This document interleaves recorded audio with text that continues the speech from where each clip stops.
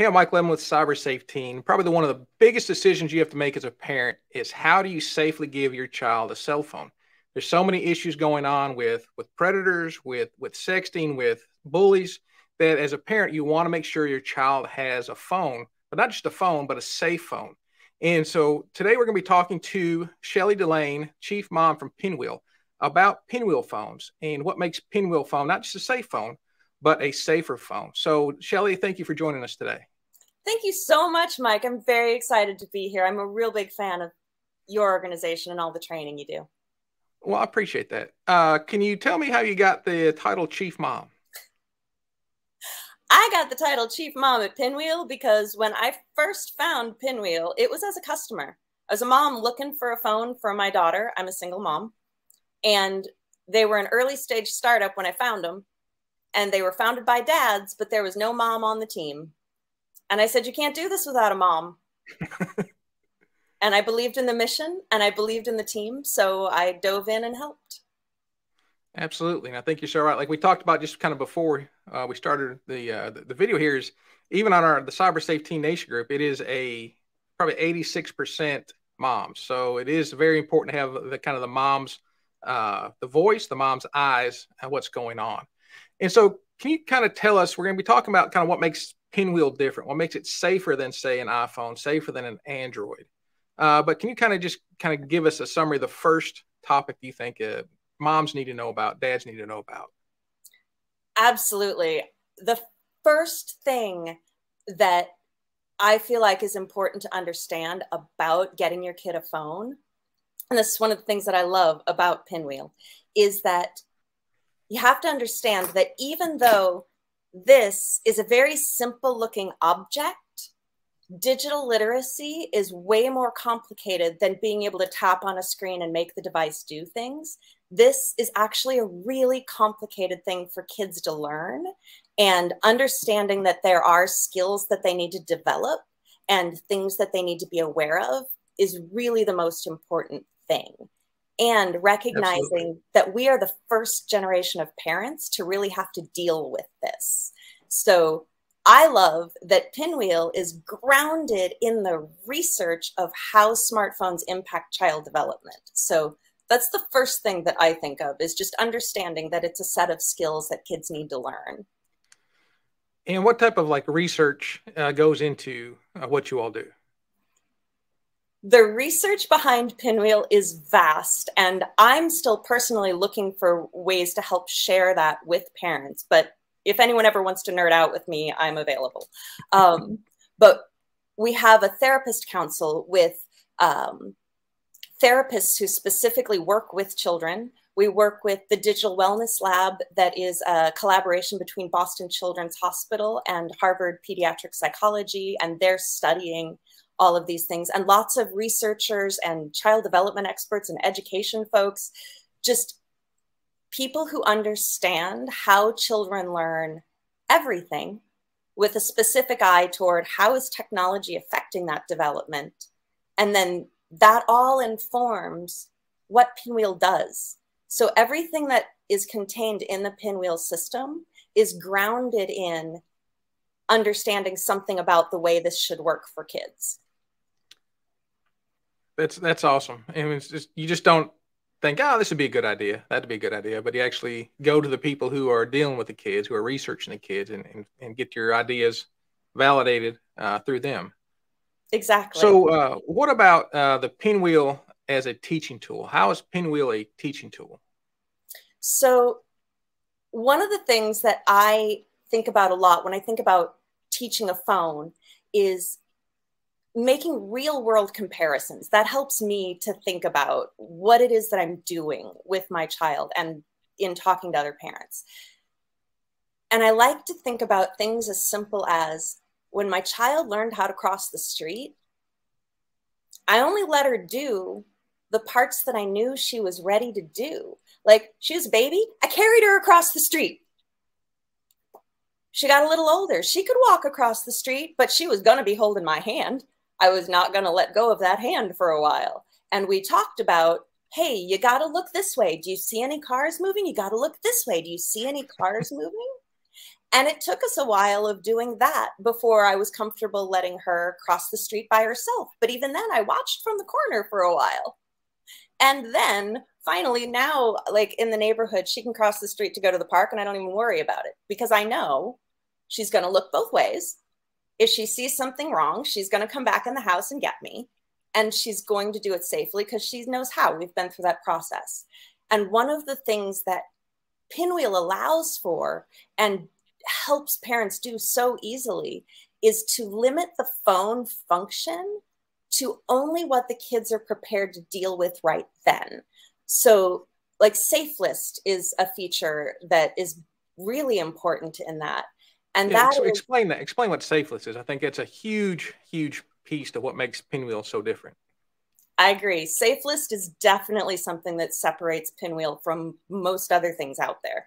And Safe List is on the Pinwheel phone. It can only call and text numbers that the parent has approved. So there's the remote parent caregiver portal where you configure the phone and set things up. And in that portal, you put in the people that the phone can call and text. Your kid can't call and text anyone else. And you can limit which contacts they can call at what time. So a lot of kids run into the problem with smartphones about staying up all night texting with friends because it's hard to resist that impulse, especially if a friend texts them at midnight. It's really hard for a kid to self-manage not responding right then or not staying up all night. But with Pinwheel, you can schedule it so you can't call any friends after bedtime. They magically come back the next day, but it helps kids to have that boundary in place until they learn the habit of doing it themselves.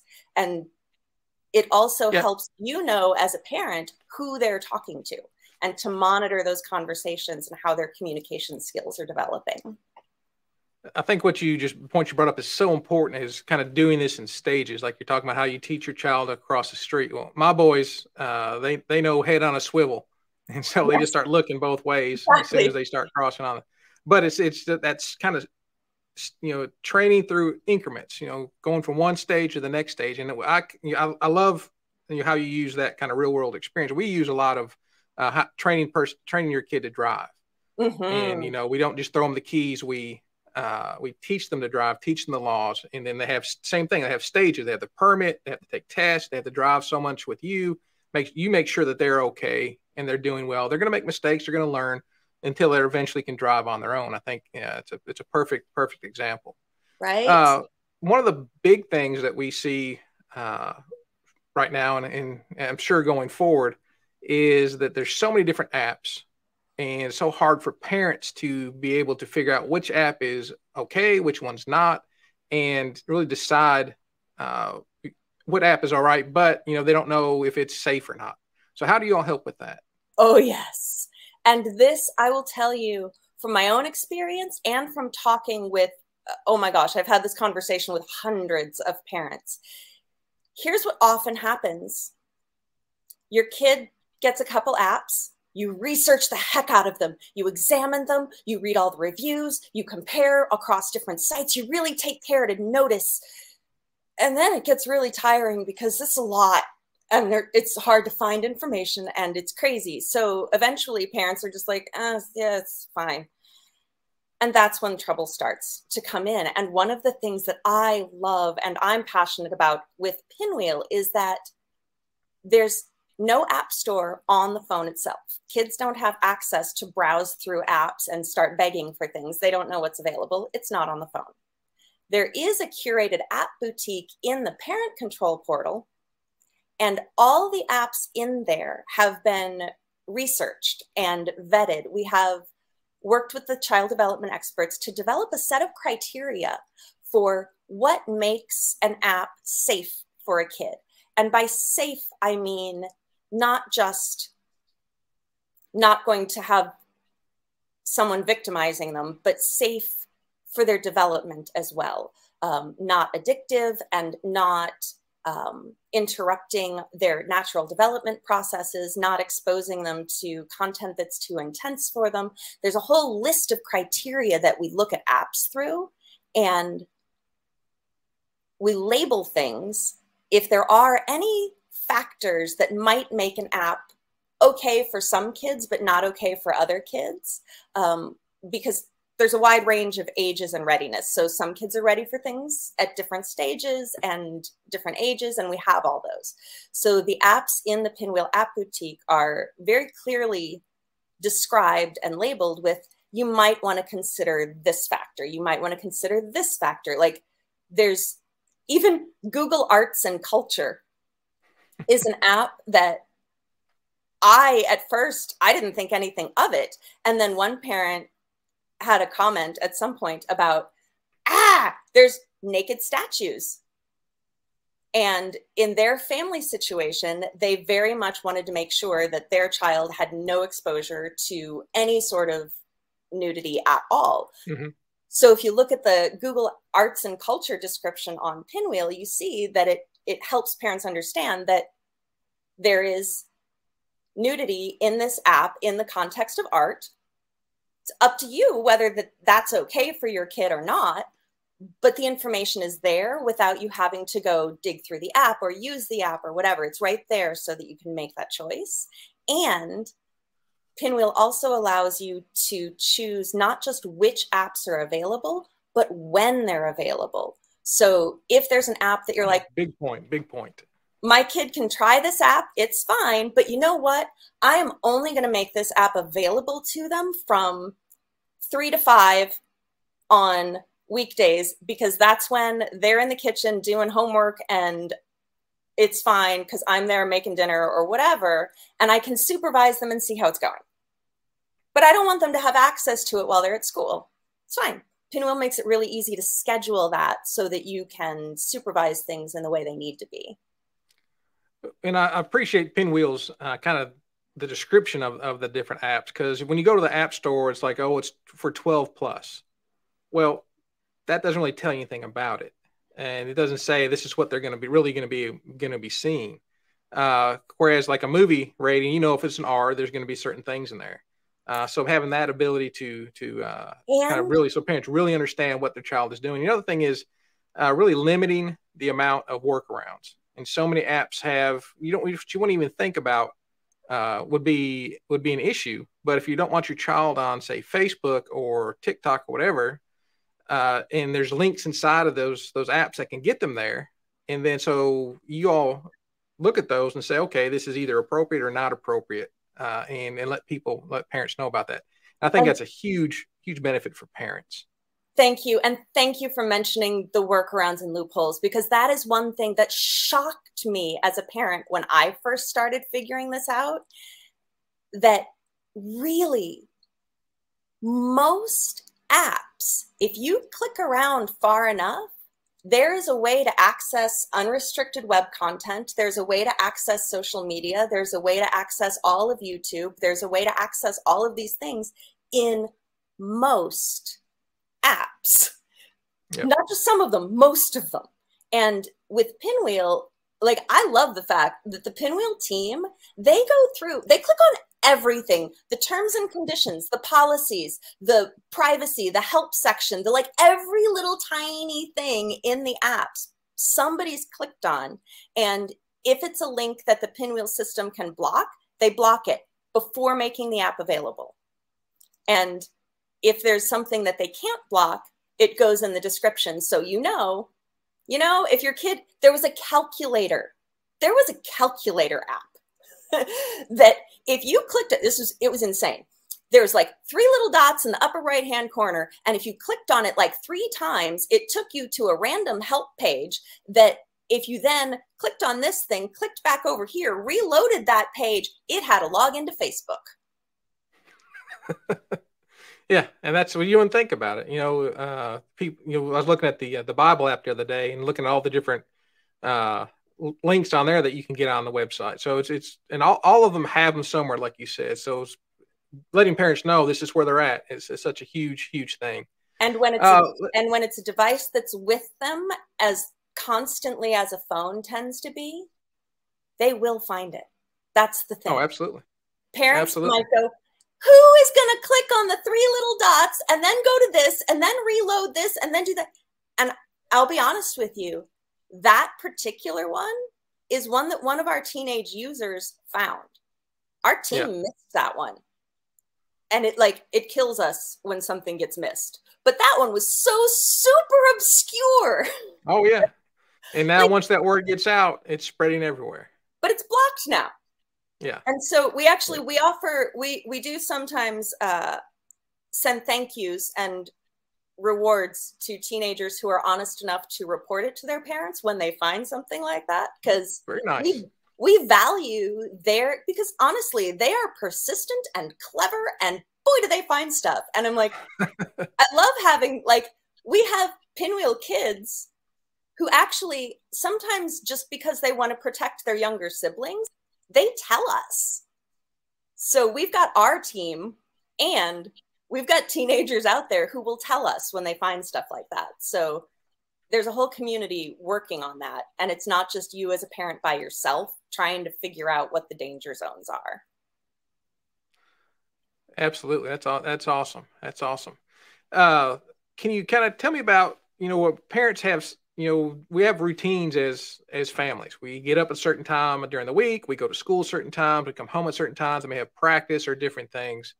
And can you talk about how Pinwheel's routines can help parents not have to worry about every single time the child leaves their car, like, oh, what are they doing on their phone? How does Pinwheel help with that? I'm so glad you brought that up. This is one of my personal favorite things. So, and just to tie this back to the research, just so you see just how much of this goes into how kids develop and the research around that.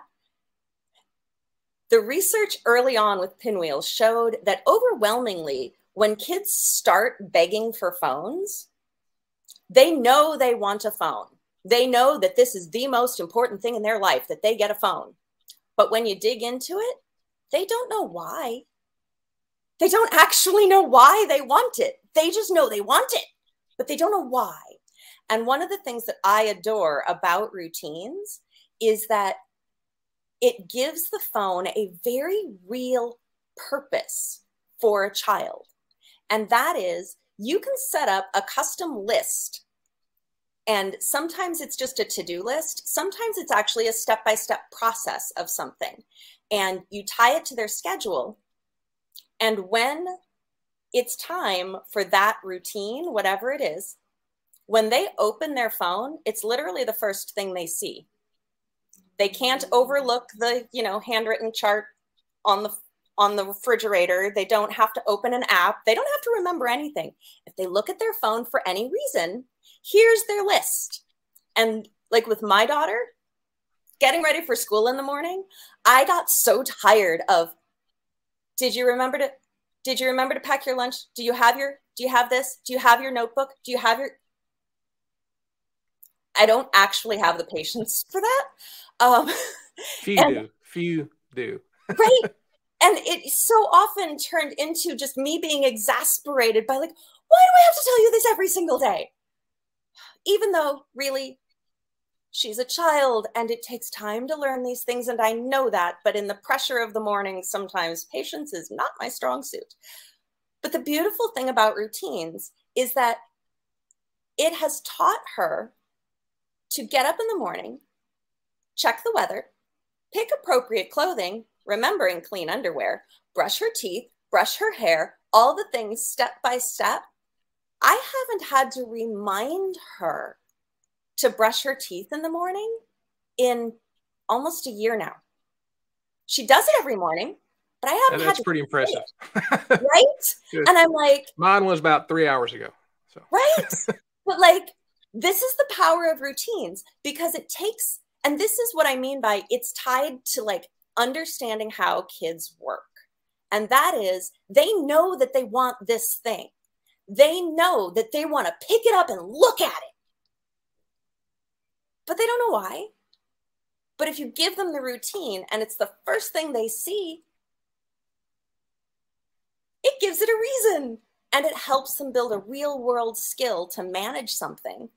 And they get a little gold star for every one they check off, like brush your teeth, gold star, brush your hair, gold star. And then when they complete the whole routine, like the screen explodes in confetti, which I will tell you, there was one day after my daughter had learned the routine, but she had forgotten to charge the phone.